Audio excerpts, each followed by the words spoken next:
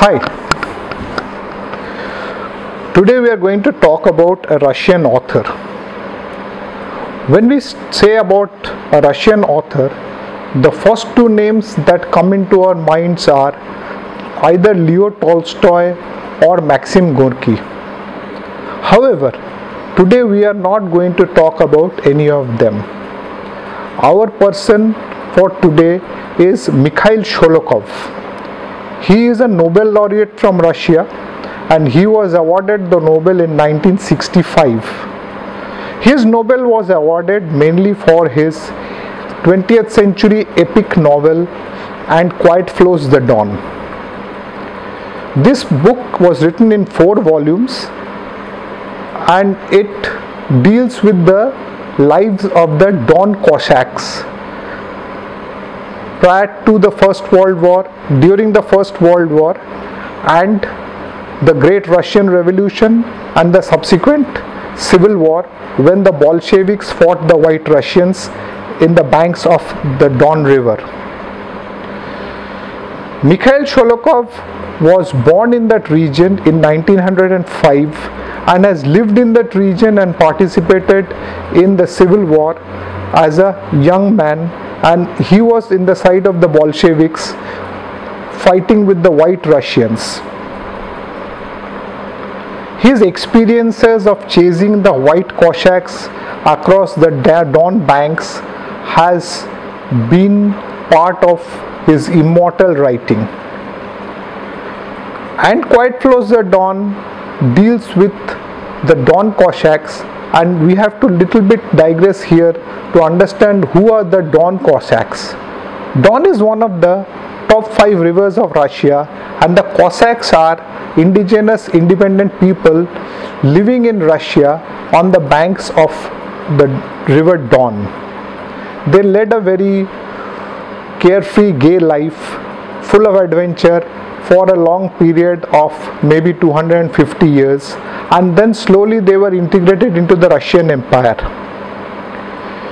The main protagonist of the book is Grigory Melekov, and it deals with his adventures and the lives of his family and the surrounding members of his village before the First World War, during the First World War when he served as a officer, young Cossack officer in the Russian cavalry in the Imperial Russian Army, and in 1917 when the first great revolution of Russia took place. He joined the Bolsheviks initially and fought the White Russians. Later on he shifted sides, and this is his entire tale. Mikhail Sholokhov, living in this particular era in the banks of Don, has been part of the Civil War and the fights that ensued in the banks of Don. He has depicted his own experiences in this book, in the different volumes of this book. Having written this book and finishing this book, he had again joined the Soviet CP, the Communist Party of Soviet Union in 1930, and then during the Great War, that is the Second World War, he served as a war correspondent, and later on he has moved to other writings. Another famous book of his is the title Virgin Soil Upturned. This book was written in the era of 1930s when the farms on the banks of Don River was being slowly brought into collective farming system in the Soviet Union.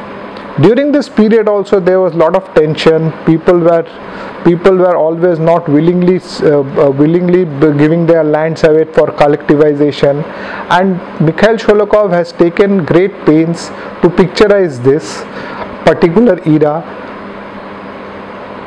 in his book Virgin Soil Upturned. My introduction to And Quiet Flows the Dawn is at a relatively early age when I heard a small radio play. At that point of time I never knew that the book had 4 volumes. Later on in the 80s I went to buy that particular masterpiece and found that it comprises of 4 volumes. So I used to own those 4 volumes, but somehow unfortunately with the passage of time I have misplaced all the 4 volumes, and today I still regret why I do not have a volume. Of course I have Virgin Soil Upturned, which is a book in 2 volumes, and that is also equally good reading.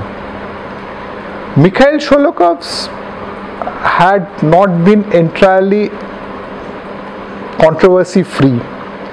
There was always a charge of plagiarism for And Quiet Flows the Dawn, because the first volume was written when he was around 22 years of age, and there were allegations that a 22-year-old boy cannot use a book in that refined language which he used in this particular volume. Later on, he has given the investigation to Pravda newspaper, and Pravda, after doing their own investigations and study, has exonerated him, and his work has been acknowledged by the Nobel Committee in 1965 when he was awarded the Nobel Prize for Literature as the 3rd Russian out of the 5 Russians who have got the prestigious Nobel Prize for Literature. I would strongly urge all of you to read And Quiet Flows the Dawn, as it is one of the epics of the 20th century, and it has been compared with Leo Tolstoy's War and Peace. Virgin Soil Upturned also makes very good reading, and it takes us back to the era which is already bygone, the Soviet era of revolution and collective farming, and how the Soviet system was implemented over a period of many years. So I think both of them would be making good reading. So let us see, once you read those books, and how do you like, do let me know. And thank you for listening to me patiently, and we will see you soon.